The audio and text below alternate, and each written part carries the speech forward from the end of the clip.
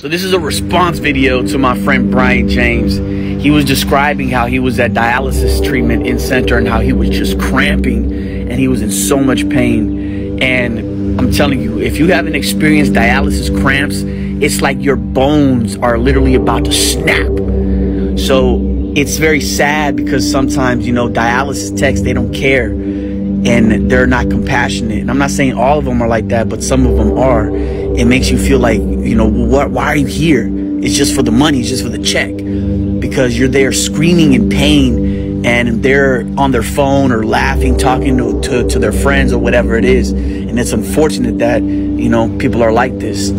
So, but it is what it is. Take your life back and learn how to do your own treatments. But as far as your cramping, bring tonic water with you to treatments. This stuff will save your life because it stops the cramps, not needing all that saline.